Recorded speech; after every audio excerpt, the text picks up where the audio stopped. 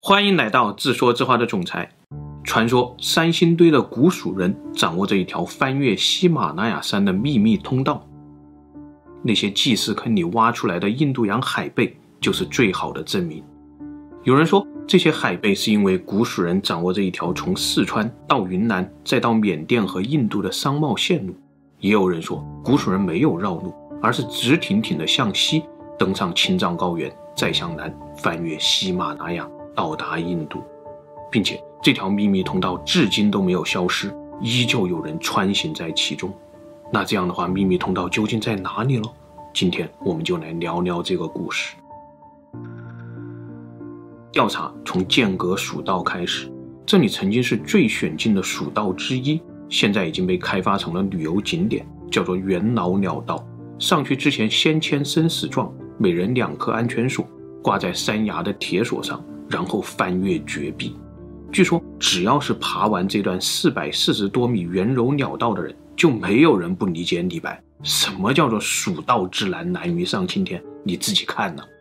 绝壁上的鸟道平均宽度30厘米，最窄的地方15厘米，距离地面500多米。当风吹过来的时候，你扒在铁索上，绝对不会认为自己没有恐高症。有兴趣的朋友可以去体会一下。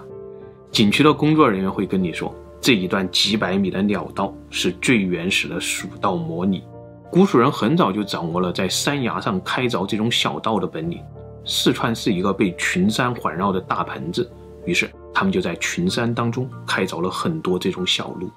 古代的采药人、商人、旅客就是沿着这种小路进出四川的。李白写蜀道难的时候，和你现在刚从鸟道上下来的心情应该是差不多的。当然，蜀道也不完全都是这种小路，还有官方修建的大道，比如历史上最早记载的金牛道，这背后就隐藏着我们要寻找秘密通道的线索。这年，秦国国王还是秦始皇爷爷的爷爷，他正在和手下密谋一个攻灭蜀国的计划。当时秦国的官方道路只修到汉中，汉中再往南就是大巴山，秦国人修不动了。只有一些民间小道联系着大巴山两边的秦国和蜀国，而秦王想要通过这些小道进军四川是绝对不可能的。比如很久以前，秦王和蜀王约会，在汉中举行商贸协定，秦王很早就到了，蜀王则故意迟到，还带了1万多个猎人，就像在说，有种你打我啊，你会修栈道吗？你会爬鸟道吗？秦王憋着火，但也只能笑嘻嘻地送一大篮子金子给蜀王。蜀王也摆摆手，回了秦王几箱子礼物，然后双方签订商贸合同，饭都没吃，蜀王就带着他的猎人们消失在了大巴山当中，回蜀国去了。结果蜀王刚走，秦国人就发现被骗了，那些蜀国礼物里面全都是大土疙瘩呀！秦王气得血压飙升，扬言要立刻翻过去灭了蜀国。但大臣们纷纷跪下，一顿劝大王息怒啊，土疙瘩这是土地的意思，是天意啊，注定我们秦国将来会得到蜀国的土地。秦王也看着大巴山，喘气声好几米以外都听得到，最后只能留下5个字：你给我等着。终于等到了这年，好不容易来了一次机会，蜀国和巴国闹了起来，主动要和秦国友好，那秦王能不报仇吗？然后秦王吃准了蜀王喜欢金子，就故意在几头石牛旁边召见蜀国使者。石牛肚子里藏着人，那人正在手动往外塞金子。从外面看呢，这几头石牛就像会拉金子一样。回国以后呢，使者就跟蜀王出主意，咱们要不趁这次友好谈判的机会，把秦国的金牛要过来。蜀王让使者去试试，但没想到秦王很大方，愿意以5头金牛来换秦蜀友好。蜀王乐开了花，赶紧派了5个大力士去迎接金牛，同时还要修建一条官道，保证金牛能够顺利的进来。这条官道就是今天的金牛道，从汉中一直通往成都。成都到今天还有一个金牛区，传说就是迎接金牛的终点。就这样，金牛一头一头的抵达成都，而正当蜀王在等待第4头金牛的时候，他发现自己等来的却是秦国大军，最终蜀国灭亡。这就是金牛道的故事，听上去虽然很夸张，但它反映了一个问题，那就是蜀国人自古会修栈道，而且只要他们想修，大巴山根本挡不住他们的脚步。那既然这样的话，蜀国人会不会也把大巴山上的同款栈道一直往南修到印度去了？果然，历史上有一个词叫做蜀新毒道，蜀是指四川，新毒就是印度的古音，在今天巴基斯坦那一带。同时，这条蜀新毒道也在考古学上出现了。时间回到1996年，在伦敦大学的一次考古交流会上，一个英国学者正在用幻灯片展示着一些奇怪的青铜面具，谁也没见过这种东西，大家都在小声地议论着。突然，那位英国学者问，大家知道这些面具是什么时代、什么地方的东西吗？讨论声渐渐扩大，在场的专家们都认为这应该是公元前2000年左右苏美尔、印度或者埃及的东西。这个时候，那位英国学者又在幻灯片里放了一个大大的重木面具，然后说，你们都错了，这是不久以前在中国四川发现的东西。议论声变成了惊讶，中国四川怎么会出土和印度、苏美尔甚至是古埃及这么相近的东西呢？看来这只能证明，在远古的时候，四川先民就已经开通了一条连接印度的道路。西方的考古学家们就是这样推断出蜀深毒道的。虽然有点虚无，但当我们翻开历史，又会发现，原来早在2000多年以前，汉朝人就已经开始寻找这条蜀新毒道，甚至还发生过一场战争。这年，出使西域的张骞终于返回了长安。他跟汉武帝说，自己在阿富汗的时候见到了四川的丝绸和竹杖。汉武帝问，阿富汗人是怎么得到四川商品的？张骞答，他们从东南边一个叫做新毒国的地方买来的。汉武帝好像有什么灵感，张骞也继续说，他估摸着阿富汗离中国12000多里，而新毒国又在阿富汗东南几千里的方向上，有四川商品，可能离四川不远。如果我们能从四川找到这条通往新毒国的道路，那岂不是就可以绕开青海的羌人和北方的匈奴，直接从阿富汗购买战马了吗？当时汉武帝正在攻打匈奴，最缺的就是战马。于是汉武帝立刻同意了张骞的方案，让他去四川组织4个探险队，从芒、冉、西、穷博这4个方向同时出发，去寻找那条蜀新毒道。但是这4路探险队呢，各往外走了1-2千里，最后都被困在一个叫做昆明夷的地方。昆明夷不让过，还说汉朝和我们比谁大。昆明夷就是古滇国，汉朝使者也懒得跟他们理论，就跑到旁边的夜郎国寻求道路。结果夜郎国也说汉朝和夜郎谁大。这都是串通好的台词吧？汉武帝听了很愤怒，于是挥师南下，灭了古滇国和夜郎国。但是汉军在云南的大山里兜兜转转，还是没有找到那条通往新毒国的道路。这个时候张骞又跟汉武帝说，糟糕，我们可能中计了，四川人故意让我们去云南，但真正的蜀新毒道并不在云南呢。虽然他们也通过云南和新毒国贸易，但这条线路的贸易量并不大，很可能他们还掌握着一条从四川直接到达新毒国的秘密通道，可以大量的交换物资啊。虽然张骞说的有道理，但这个时候汉军的消耗实在太大了，不得已汉武帝最终让寻找新毒道的项目终止在了昆明。直到过了2000年以后，又有一个叫做里希霍芬的德国人来到了四川，他是张骞的铁粉，丝绸之路这个概念就是他提出来的。他曾经沿着张骞的脚步从长安出发，走过了河西走廊，穿越了新疆，翻越了帕米尔高原，找到了这条丝绸之路。而这一会儿呢，他来到四川，也是想寻找张骞当年没有找到的第2条通道——蜀新毒道。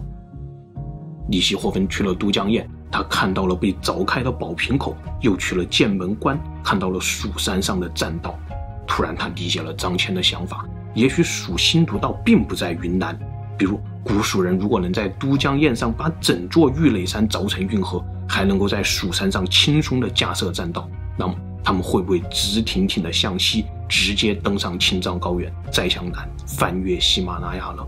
用这种最简单的方式到达印度。如果这条蜀新毒道成立，那么还必须解决3个问题。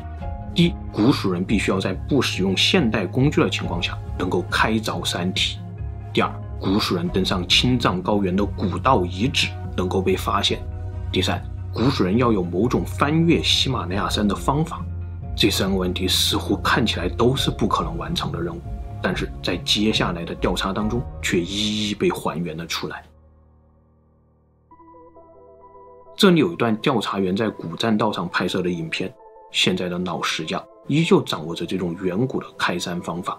很简单，像这样先用烈火烧，把山体烧得滚烫，然后再用冰冷的河水泼上去，利用热胀冷缩的原理让山体自然开裂。然后老石匠抡起大锤和撬棍，很轻松的就凿开了一块山体。然后影片中又记录了老石匠使用原始工具在山体上开凿钻孔的过程。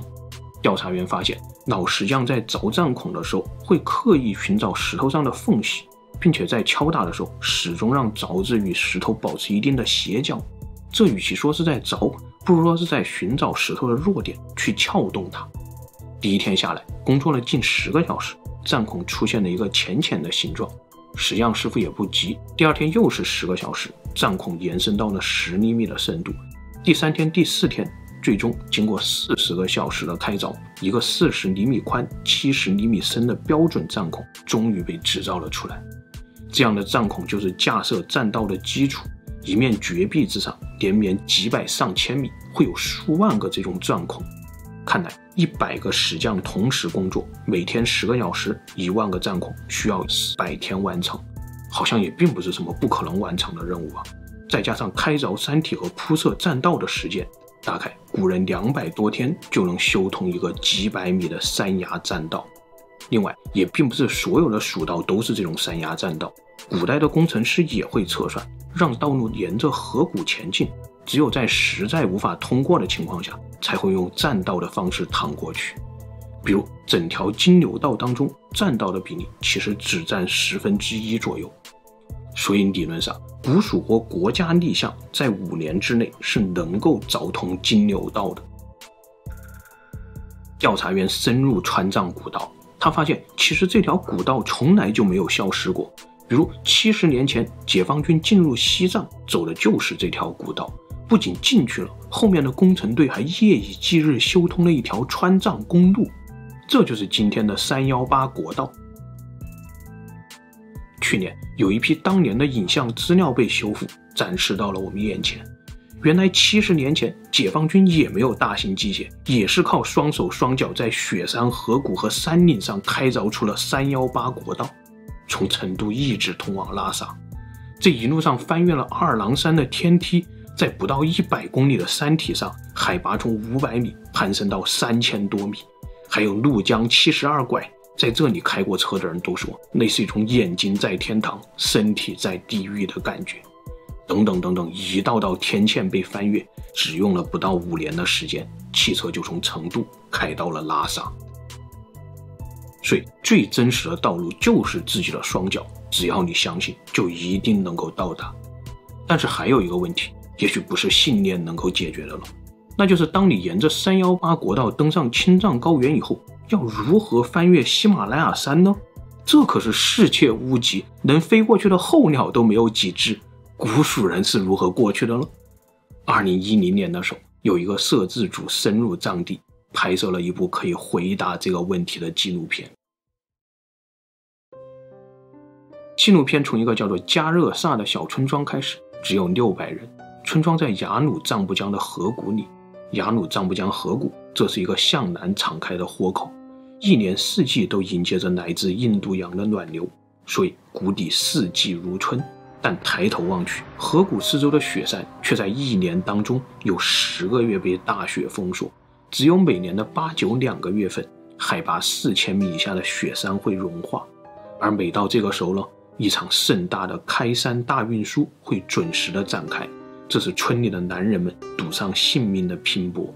因为村子里的很多物资都必须从山那边背回来，除了村集体必须的粮油和建材，每家每户需要的家具、铝合金门窗，甚至是洗衣机，这也都要从山那边背回来。而他们要翻越的那座山呢，正是喜马拉雅山。离他们最近的集镇在山北边，是318国道上的波密县。运输队队长叫做吉格，33岁，担任队长已经8年了。吉格他们属于诺巴族，是中国人数最少的少数民族之一，只有不到3000人，但他们却有可能是最原始的藏人。他们的祖先世代生活在藏南，每年都会翻越喜马拉雅山去和北边的藏族交易，也会去北边当官上班什么的。比如著名的诗人仓央嘉措，他就是诺巴族的兄弟民族门巴族人，也来自藏南。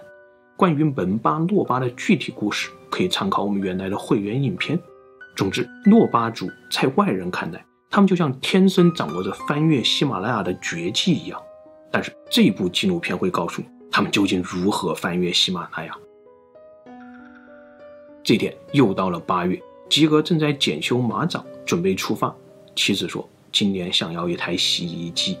这个要求吓坏了摄制组，但吉格却没有说什么，而是指着自己家里的电视机橱柜一件一件的介绍，这是我生小孩那年背回来的，等等等等。妻子很少提要求，虽然洗衣机又大又重，但吉格什么都没有说，默默的就答应了下来。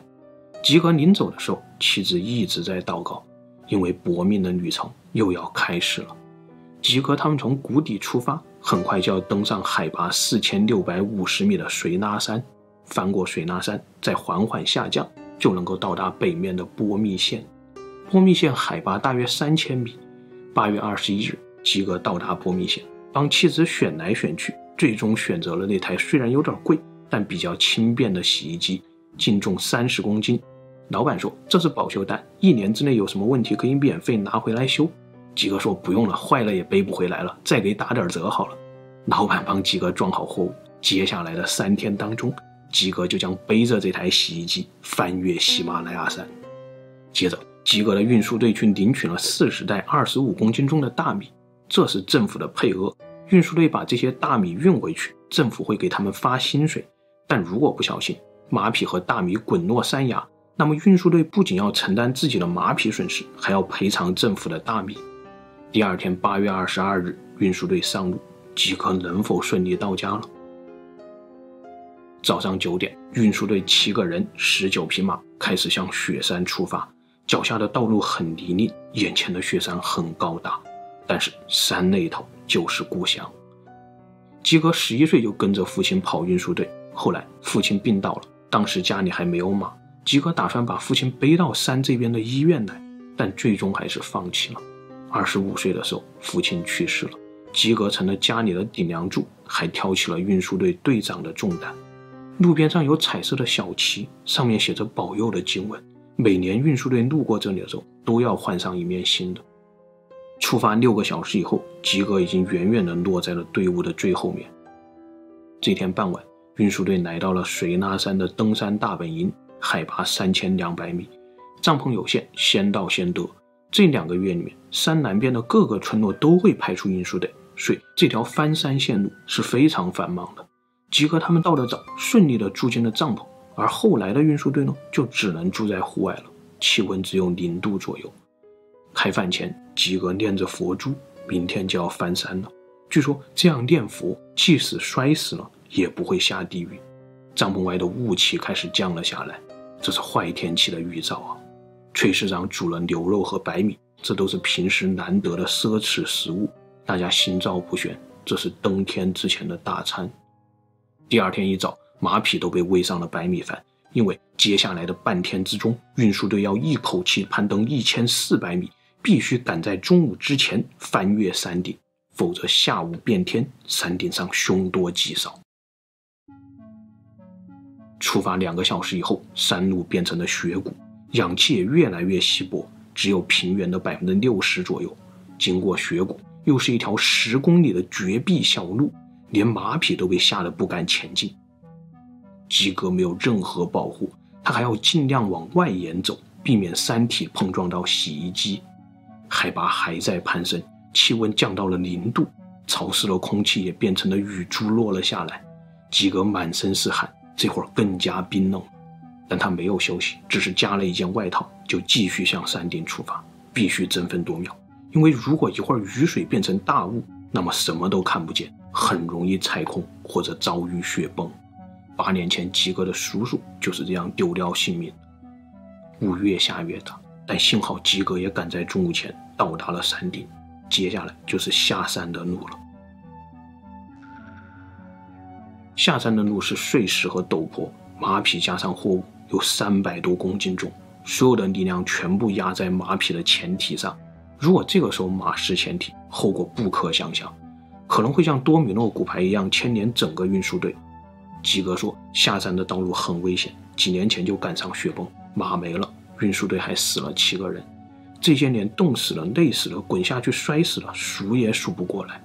但最终吉格他们很幸运，赶在天黑前下了山，来到了雅鲁藏布江的草原地带。这是第2天的傍晚，终于到了营地，所有人都累得说不出话来，吉格也开始发烧，裹着毯子蒙头就睡。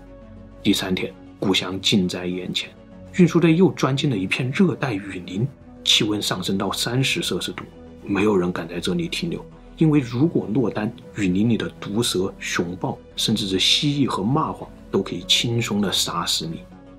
结婚的时候，吉格从镇上背回了衣柜，孩子出生以后又背回了学步车和奶粉，家庭成员越来越多了，吉格又背回了更大的饭桌。后来村子里通了电，吉格又背回来电视机和这次的洗衣机。就这样一趟又一趟，吉格背回了全家人的幸福。下午4点，吉格终于到家了，都没来得及歇息，就开始给妻子介绍洗衣机的使用方法。最后妻子说，明年想要电冰箱。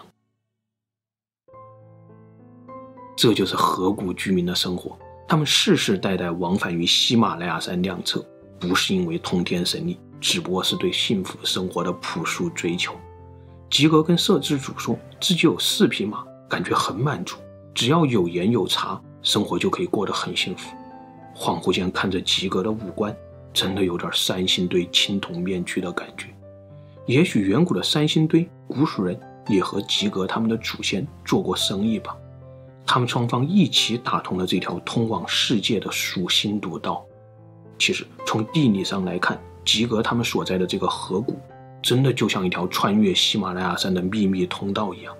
虽然要翻越海拔4650米的水拉山，但对于其他的地方来说，这真的是喜马拉雅山上最好走的一条路了。因为这里是喜马拉雅山的尽头，1万年前当印度次大陆撞过来的时候，正好在这里形成了一个豁口。吉格翻越了水拉山，处在喜马拉雅和冈仁拉布2大山脉的缝隙当中，并且翻越这个豁口就到了318国道上的波密县。318这又很可能是一条连通四川和西藏的远古通道，而从吉格他们的村庄再往南就是一马平川，沿着雅鲁藏布江南下是墨脱，然后穿越藏南就到了印度。墨脱这是中国最后一个通公路的县，就在吉格故事拍摄完以后的第3年，一条公路打穿了喜马拉雅山，从波密通到了墨脱。据说现在已经有驱车前往墨脱，再徒步进入加热萨村的旅行线路，真的很想去一趟啊。好了，今天的故事就分享到这里，谢谢大家。最后夫人说，我也想要一台电冰箱。